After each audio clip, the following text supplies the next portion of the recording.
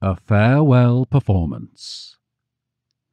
"Everything went wrong. That is what they should put on my gravestone." The actor watched the gunman loading the revolver.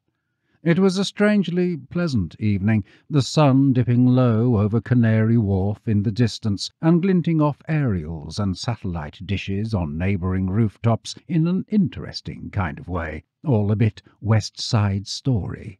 "Gravestone," the gunman responded. He had a gravelly voice and a Cockney accent. "No, further down the Thames estuary, maybe." "What gravestone? You won't be getting no gravestone." "No gravestone?"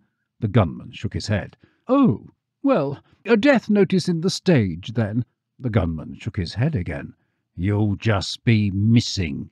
"No death notice?"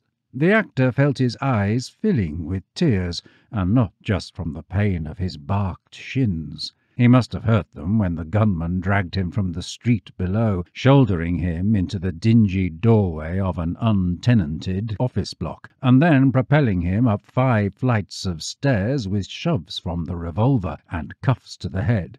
"God, that's really mean." The gunman shrugged. He didn't look the sort to indulge much in conversation. He had a shaven head and a broken nose, and the actor thought he looked a bit like Stephen Burkoff. It was the sort of face you got from seeing too much. How old was he? There probably weren't that many years between the two of them. Late 40s at the most. "It's just that I'd like people to know. That I'm dead, I mean." "They'll figure it out." "How?" "When you don't come round and stuff." "Oh." The breath-robbing finality of it. The awful matter-of-factness of death. The actor gulped air. "You're going to shoot me now? Right now?" "Calm down. There's no rush. It's still too light." The gunman cast a glance at the sun. "Give it a few minutes. We won't be disturbed. That's why I brought you up here. Anyway, it's worth taking time to do things properly." "Sorry, I didn't mean to get hysterical. Forgive me. It must be because I'm an actor." The gunman, distracted, looked him in the eyes for the first time. "An actor? Like in the flicks? Might I have seen you in something?" "Only if you looked very hard." "Not a star, then?" "A very small satellite, maybe, but not a star, no." It hurt to say it, but it was the truth, and truth was all that mattered. Without truth, no performance was worth giving. That was what they had told them at drama school. "I've done some tellies, of course. Ads, mainly. Nothing significant. As I said, everything went wrong." The gunman grunted. "Like you're so special." "I thought I was. Actors do, you see."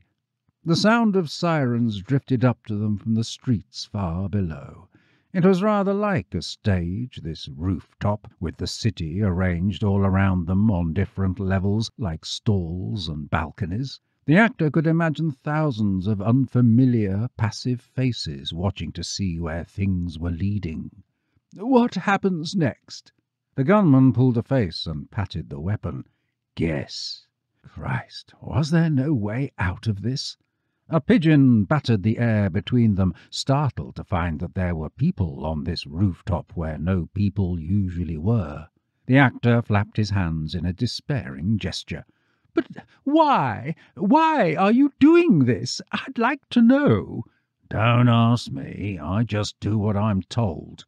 "It's only that I don't think I've done anything that bad. Not worth being killed for, anyway. Is it something to do with drugs? These things often are." The gunman shrugged. "Dunno." "Because I've never taken any, you see." "Probably not drugs, then." The gunman was fitting a silencer onto the gun. "So you don't know why you're going to kill me?"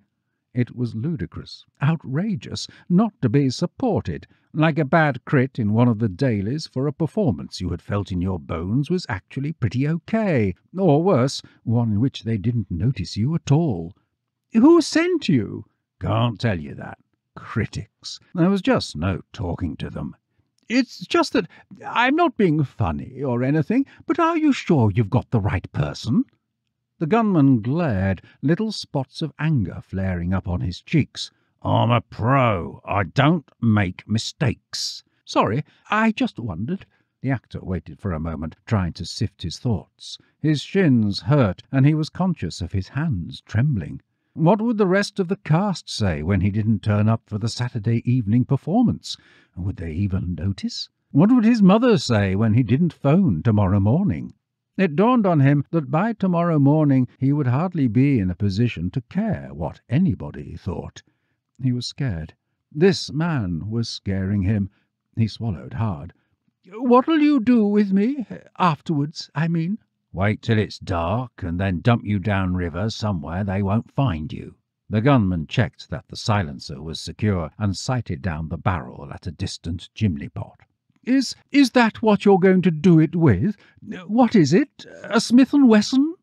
The gunman shot him a quick look. How do you know that? I did a couple of Bonds, crowd scenes. I know my prop guns.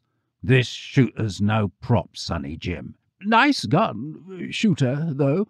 The gunman raised the revolver so the dying sunlight sparked on the barrel. It was my father's. Your father's? He was a contract man too. Knocked off some tasty marks before he got his. What happened to him? Shot by a police sniper. He was all right, my old dad. The actor tried to remember what they had drummed into him at drama school.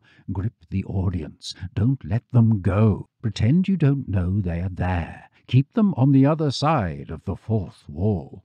We've certainly gone through the fourth wall now, he muttered to himself in a voice taut with despair. You are? What fourth wall? The gunman looked about the rooftop, confused. The notional barrier between the performer and the audience. I don't know what you're talking about. It's a stage thing, a way of relating to an audience while not addressing them directly. Huh? The actor grimaced. Some people. Haven't you ever been on stage? Maybe when I was a kid, I don't remember. I made my debut myself while I was still at primary school. The actor grinned nervously, remembering himself as a shepherd in a tea towel and one of his father's big white shirts. We're both performers when you think about it. We both spend our lives doing what others tell us to.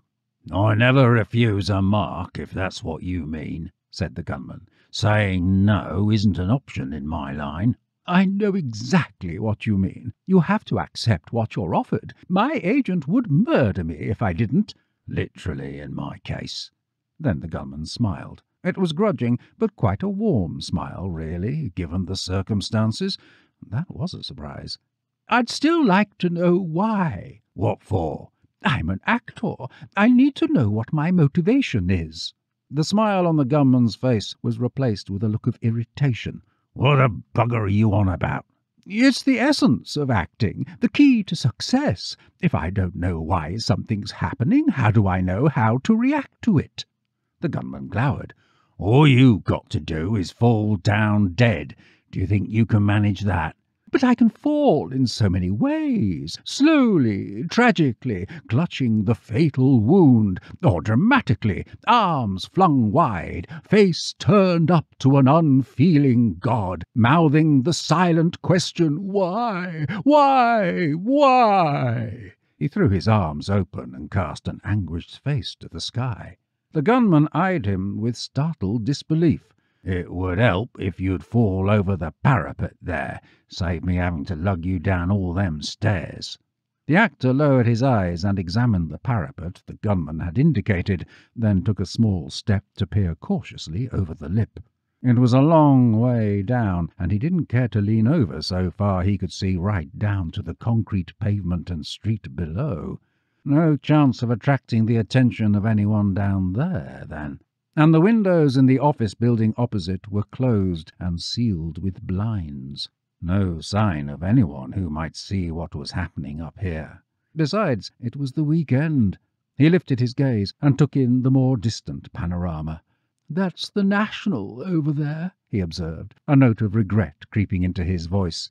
The National what? National Theatre. You can just see it between those two new buildings. Oh, right. The gunman's voice conveyed extreme lack of interest.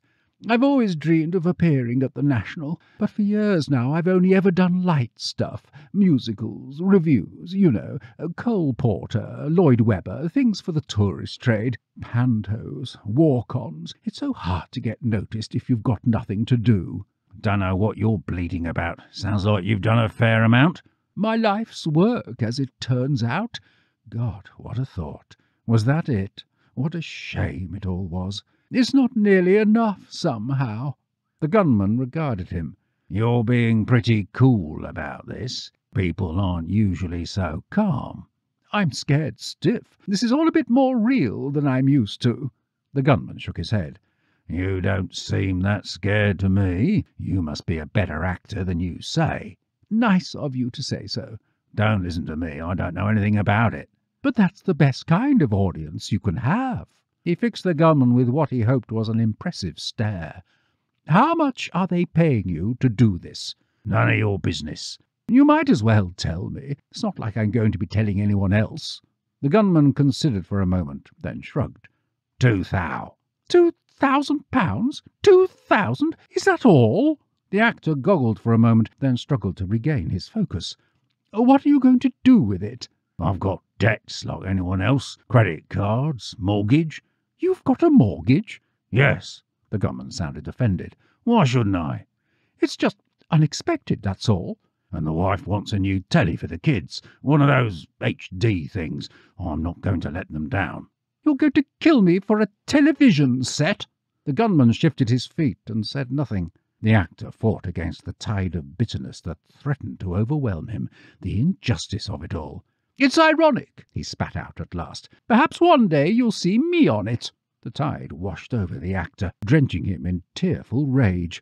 Me? On your stupid telly? Probably trying to sell you something from beyond the sodding grave. Let's not. Let's not what? Discuss what my sodding legacy is going to be? That all the world will remember of me is a git in a stripy waistcoat trying to sell you sodding toothpaste? That I was the third man from the right jumping into a swimming pool to flog a holiday? Oh, I think I've seen that one. I don't know what it was sodding well for. I hardly ever know. I'm only an actor. Apparently I don't need to know. He was shouting now, his voice squeaking with anger. His drama coaches would have tutted at his breath control. It was just an ad, a sodding, stupid, sodding ad. I just turn up and do what they tell me, and if I do it well enough, they ask me to do it again. Time after sodding time. That's all I ever do. And now you're going to tell me to die, and I'm going to have to sodding do it, because no one ever gives me a choice or a reason or half a sodding chance to do any sodding thing else. His voice was shrill and thick at the same time, and his eyes were welling with tears. To the actor's surprise, however, the gunman swore and advanced on him, his own face contorted with anger, his voice gruff. Don't you go complaining to me that you never get to choose what you want to do, not to me! The gunman prodded the actor fiercely with the revolver. What you have to put up with is nothing compared to my life, nothing! Scraping together just enough to stop my family falling apart.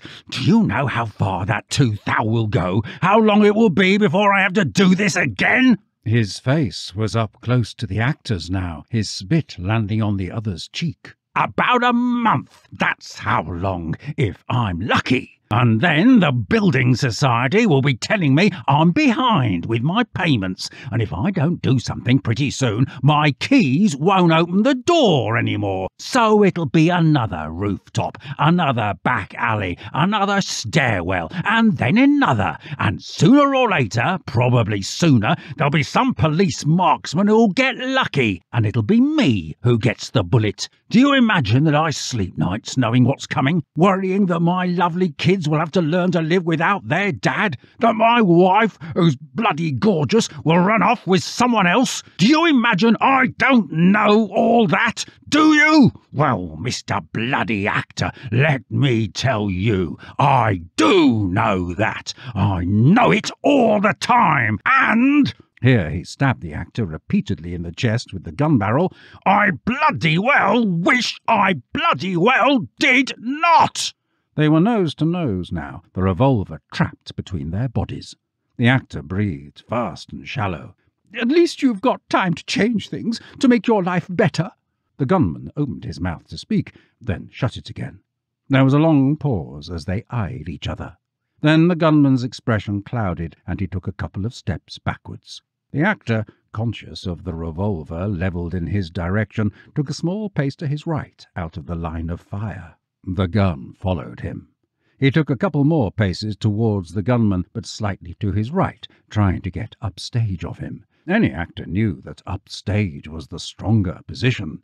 "Listen, I've got friends in the biz." He spoke low and urgently, like he did that time on The Bill. "Some of them have got a few quid.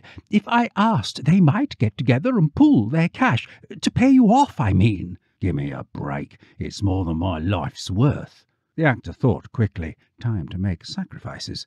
"I'll throw in my telly as well. It's not HD, but it's big. I bought it when I appeared in Emmerdale. I'll bring it round any time that suits you." "No, no." "I'll do anything." He was desperate now, putting on the tears like he did in Rosencrantz and Guildenstern all those years ago. A school production, nothing flash. God, but he'd been good in that. "Anything!" "It's no use." "Please!" He sank to his knees, hands outspread, pleading to his tormentor. Was he overcooking it? No, a bit of Blanche Dubois was what was needed here.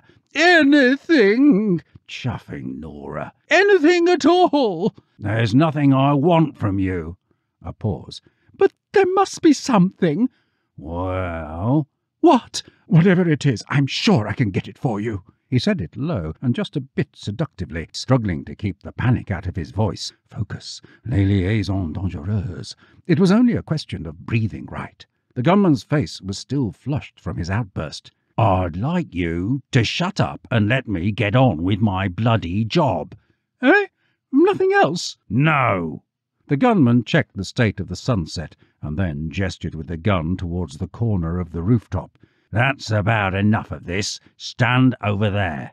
His voice had become cold and unfriendly. The actor noticed that his own hands were trembling. God, it was like going on stage for the first time when he was 6 or 7. "Why over there?" "I don't want the sun in my eyes." "I'd rather stand here." "Why?" "It's a better view. I'd like to be looking at the National when all I'd see over there is the air-conditioning unit." The gunman surveyed the rust-stained metal box in the corner of the rooftop. "OK, stay where you are then. It's all the same to me." He raised the gun and spread his legs, clearing his throat, readying himself to make the shot, squinting in the glare of the setting sun. "Now hold still or I'll make a mess of it, and we don't want that, either of us." The actor shook his head in bewilderment. If it's not drugs," he stammered, "is it that money I owe the landlord?" "What?" "It's only a couple of $100, for Christ's sake. Surely he can wait until the end of the week. I've got an audition on Friday. Les Mis, 3 months' work. I'm sure I'm in with a shout this time." The gunman trained the barrel on the actor's head again. "I've never even met your landlord." The actor held up a hand, agitated. "Wait! Just give me a minute." He had to think this through. Who hated him so much they wanted him killed? A fellow actor? Relationships within the profession were often volatile and brittle. Had one of them become so jealous of him it had made him insane? But what could anyone possibly be jealous of? His paltry successes to date were nothing to get worked up about. No, it couldn't be that.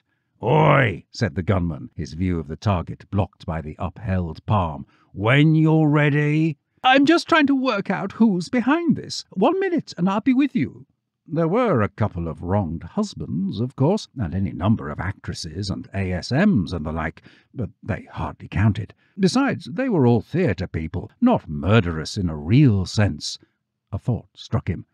"It couldn't be Lady Macbeth, could it?" "Oh?"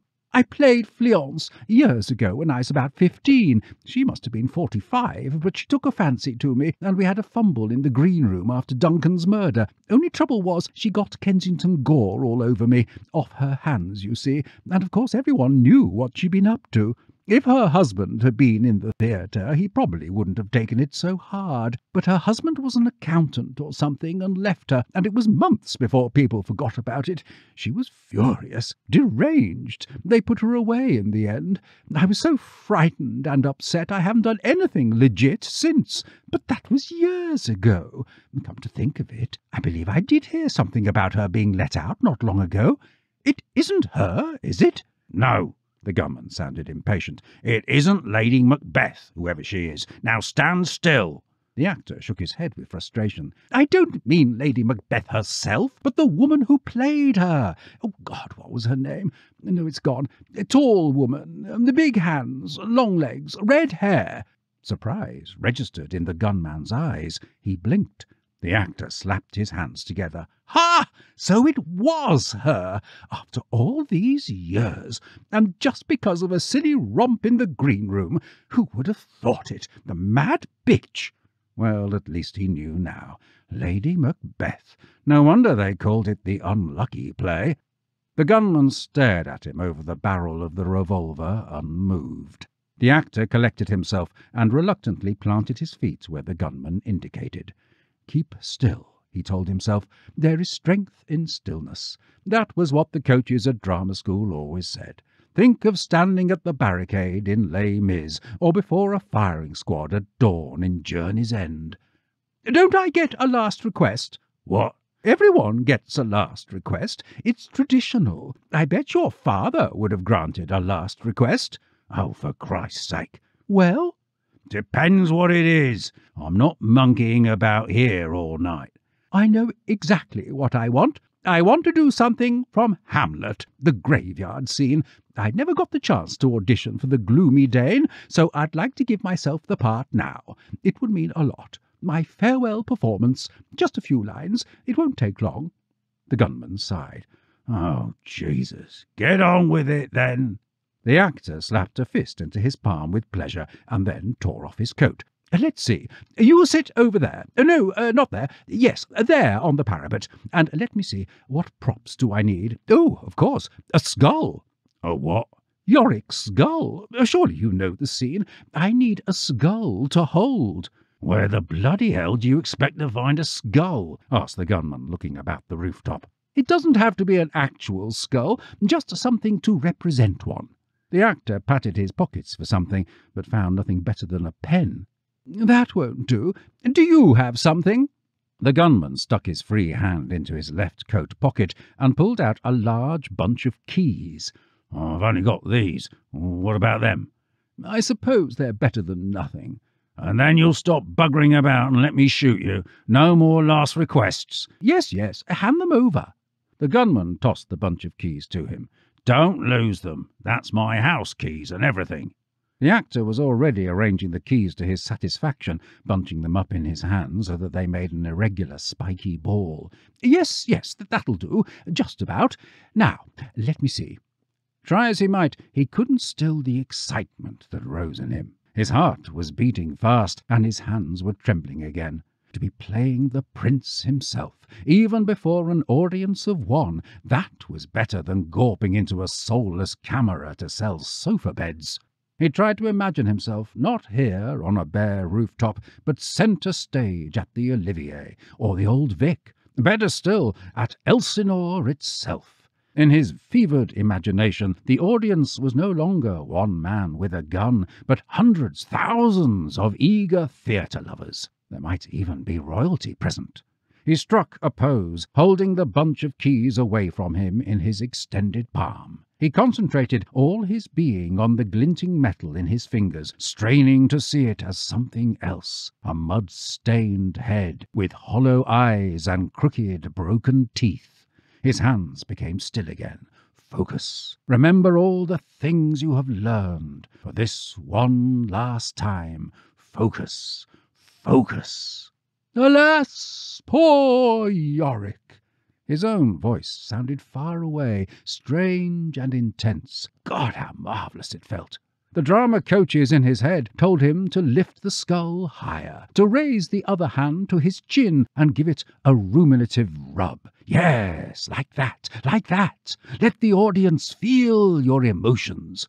I knew him, Horatio, a fellow of infinite jest, of most excellent fancy. He hath borne me on his back 1,000 times, and now how abhorred in my imagination it is. Abhorred. He could hear his old coaches whispering in his ear, make the word reveal itself on the face, stretch the eyes wide, let the mouth drop open. Now you have it. My gorge rises at it. Gag a bit, not that much, less. Stretch out a forefinger and point to the empty mouth. Here hung those lips that I have kissed I know not how oft. Where be your gibes now? Sound desperate, surprised, aching, just a little confused. Your gambols, your songs, your flashes of merriment that were wont to set the table on a roar. That was nice, just the suggestion of a roar in the word, but not overdone. Time now for the pathos. Not one now, to mock your own grinning. And all at once the change from pathetic tragic to tragic cheeky. Quite chapfallen? Yes, you've got it. Better than you have ever rehearsed it before in your head. Give the skull a little toss in the hand to reveal how nonchalant you are about it. Like that, not too high. Ignore the fact that the skull makes an odd metallic jingling as it turns in the air. Do it again, a bit higher this time. The audience will be watching your every movement now, unable to wrench their eyes away from the skull, fascinated.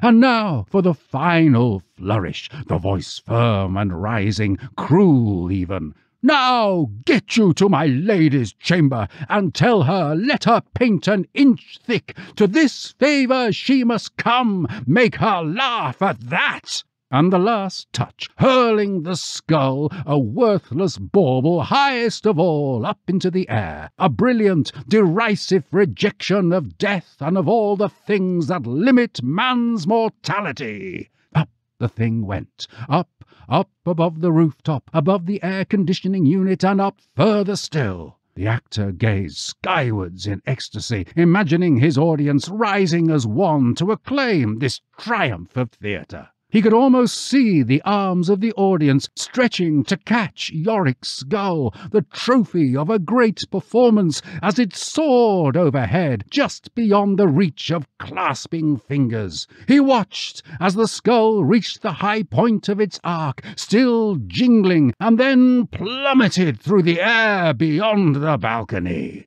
He sensed, rather than saw, the audience, his audience, glorying in vain at empty air, and then losing all balance and toppling backwards, arms flailing, still reaching into the void. Down, down, down. The actor's head filled with a scream of applause. He closed his eyes, exhausted. The scream ended abruptly in a soft, faraway thump. Flesh on concrete. When the actor opened his eyes again, the gunman had gone. He looked around for a moment or two, confused. "Hello?" No reply. Just an empty place on the parapet where the gunman had been, and no sign of the bunch of keys. Odd. He checked behind the air-conditioning unit. No one. Very odd. The man must have changed his mind about carrying out his orders and slipped away while he had been in the heat of performance. But what a performance it had been! The performance of his life! How had he ever allowed himself to give up Shakespeare? By God, he wouldn't make the same mistake again, not now it seemed he would have the chance, after all. How marvellous he had been! What a shame the gunman wasn't there to give him his thoughts about it. And he had been good. My God, he had been good. Good was hardly the word. Great felt more appropriate. The sun was going down now. The actor approached the parapet and stretched out his arms to accept the applause that still echoed in his head. It was great to be alive and an actor. He bent to take his bow in the glow of the setting sun. He would have to think of a different epitaph. Everything went wrong, didn't really cover it any more.